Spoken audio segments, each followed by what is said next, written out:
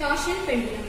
This experiment is to determine the moment of inertia of a given disk by torsional oscillations and to calculate the rigidity modulus of the material of the suspension wire. Materials and apparatus required. Circular disk.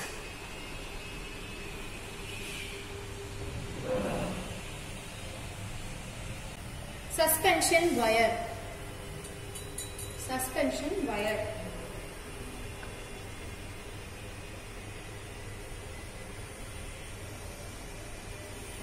Stop clock.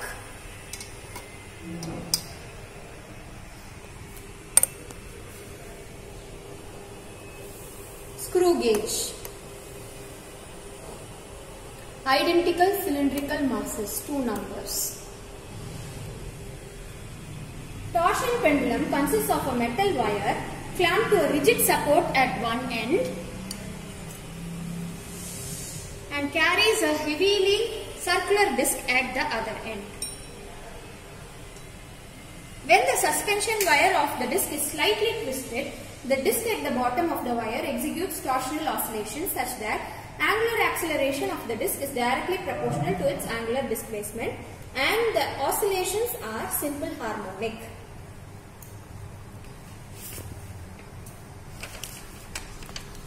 Now we will move on to the procedure of doing the experiment.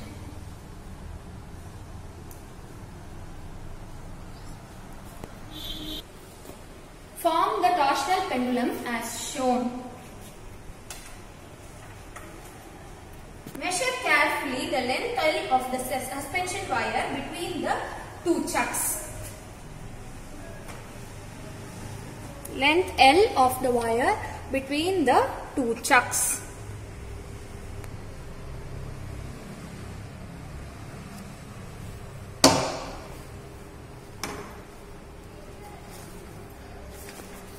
L is observed to be 75.6 centimeters. Now, make a mark on the side of the disc when it is at rest as a reference point.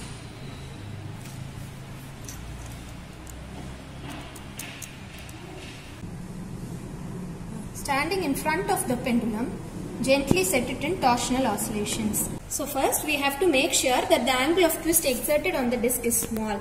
Then there are a few precautions to do before proceeding with the experiment.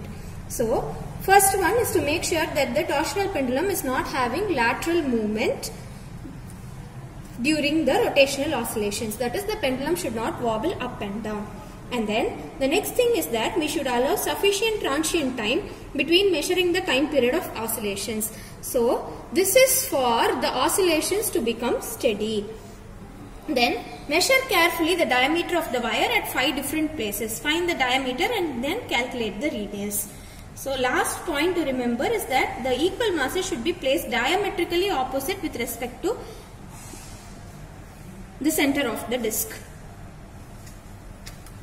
Now I will tell you how to note down or count the oscillation. So now this we have taken as the reference point. So this point will move from the center towards your left, then come to your right to the same distance and come back to the center. So this is one oscillation. So starting from the center to the left, then center, then right and to the center. This is one oscillation. So now we will start proceeding with the experiment. So the first step of the experiment is to determine the time period for 10 oscillations when no masses are placed on the pendulum. So now let us start counting the oscillations. I am going to switch on the timer at the same time. So 1, 2, 3, 4, 5, 6, 7, 8, 9, 10. So if we see, the time period of oscillation is around 30 seconds. The next step is to place two masses or equal masses at a distance that is closer to the central chuck or that is near the central chuck. So now we are going to measure the distance between the center of the chuck and the center of one of the mass. So this distance is D1. D1 is noted to be 3 centimeters. Once we place the masses closer to each other like this, then we are going to make the pendulum oscillate again and then note the time period for 10 oscillations. Now we have placed the two masses closer to the central chuck and we have made the pendulum oscillate. Now once the oscillations get stabilized, we will start counting the number of oscillations and start the timer at the same time.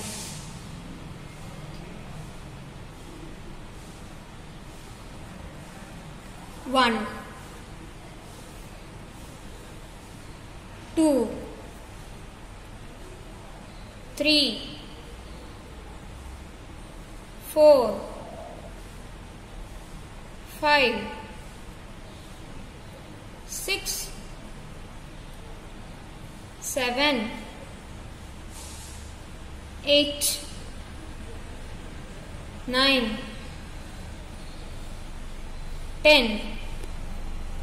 So the time taken is seen to be 34 seconds. So the final step of the experiment is to place the two masses farther apart. So we have placed it at the corners of the disc such that the circumference of the mass coincides exactly with the circumference of the disc. So once we place the masses like this, we are going to measure the distance between the center of the chuck and the center of one mass. So this is D2. D2 is observed to be 4.5 centimeters. Once this is done, we are going to set the pendulum in oscillation. So we have set the pendulum in oscillation.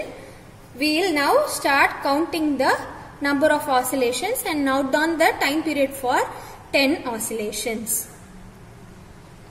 1,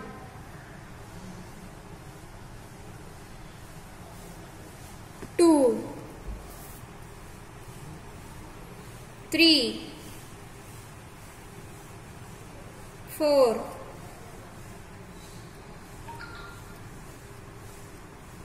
5, 6, 7, 8, 9, 10. So the time period of oscillation is seen to be 36 seconds. Now the final step of the experiment is to determine the diameter of the wire at 5 different points and then to determine the radius of the suspension wire from the diameter. So in order to find the diameter of the wire, we are using a screw gauge. So we are going to place the screw gauge at 5 different points and then note down the readings. So we have put the screw gauge at one point of the suspension wire. Now the PSR reading is observed to be 1 mm and the HSC is seen to be 29 divisions. So like this, we are going to place the screw gauge at 5 different points and determine the diameter of the wire. So this is the tabular column for determining the time period of oscillations. We have first measured the length of the suspension wire and it is observed to be 74.5 centimeters. Then we are going to make the pendulum to oscillate and take the time taken for 10 oscillations while we place no mass on the pendulum and while the masses are placed at closest distance and while the masses are placed at maximum distance. So first, when we have no mass placed on the pendulum, the time taken during trial 1 is seen to be 30 seconds. During trial 2, it is seen to be 31 seconds. The third column says mean. So we are going to average these two readings. So on averaging, the mean is seen to be 30.5. Then the last column says time period for one oscillation. So divide the mean value by 10. So we have 3.05 to be the time taken for one oscillation. In a similar manner, when the masses are placed at a closest distance, we are going to first measure the distance between the central suspension chuck and the center of one mass, and the distance is found to be 3 centimeters. Here again we are going to make the pendulum oscillate, and we have noted down the time taken for two trials, and then we have found the mean value of the trials and calculated T1. Likewise, when the masses are placed at the maximum distance, the distance from the central chuck to the center of one mass is measured, and it is found to be 4.5 centimeters. And 2 trials have been performed in order to see the time taken for 10 oscillations. Then the mean has been calculated, and then T2, the time period taken for one oscillation when the masses are placed at a maximum distance, is calculated. So the next table is to find the radius of the specimen, and this is done using a screw gauge. So the least count of the screw gauge is 0.01 mm. The zero error in the specific screw gauge taken is +3 divisions, and the zero correction is seen to be -0.03 mm. So we are going to take the readings at 5 different positions on the suspension wire. So at some first position chosen, the PSR is seen to be 1 mm and the HSC is seen to be 29 divisions. So at the second position, PSR is 1 mm and HSC is 25 divisions. At the third position, the PSR is again 1 mm and the HSC is 30 divisions. At the fourth position, PSR is 1 mm and HSC is 26 divisions.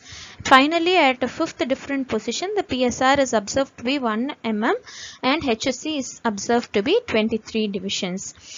So now let me tell you how to calculate HSR. HSR is nothing but HSC into LC. So HSC value is 29 for the first case. So the HSR value is 0.29. Now observed reading is calculated by adding PSR and HSR. So we have 1 plus 0.29, which is 1.29, and finally the corrected reading is the observed reading minus or plus 0 correction. Here we have the 0 correction to be minus 0.03. So the corrected reading is 1.26. So in this similar way, we have calculated the corrected reading for all the 5 readings that are taken, and we have taken a mean for the 5 corrected readings, and this is the diameter of the wire. Now we have to determine the radius of the wire. This can be obtained by dividing the mean diameter of the wire by 2. So the mean diameter of the wire is equal to 0.62 into 10 to the power of -3 meters. So these are the formula for calculating the moment of inertia of the circular disc and rigidity modulus of the wire. So first we have to calculate the moment of inertia of the circular disc. We know the masses that we have placed. So we have placed 2 equal masses. So of that we can put the value for one mass. D2 and D1 have also been shown in the table, and T0, T1 and T2 have been obtained from the table. So on substituting all these parameters, we will be able to arrive at a value for the moment of inertia. Likewise, for the calculation of rigidity modulus, the formula is also given here. So once we have calculated the moment of inertia, we need to substitute it in the formula for the rigidity modulus, and apart from this, we need to substitute the value of the suspension wire, length of the suspension wire, and also the radius that we calculated from the table for the screw gauge in order to arrive at a value for the rigidity modulus of the wire. So the rigidity modulus and moment of inertia have been calculated, and the moment of inertia of the circular disc I is seen to be 1.59 into 10 to the power of minus 4 kilogram meter squared, and the rigidity modulus of the suspension wire is observed to be 4.369 into 10 to the power of 10 Newton per meter square.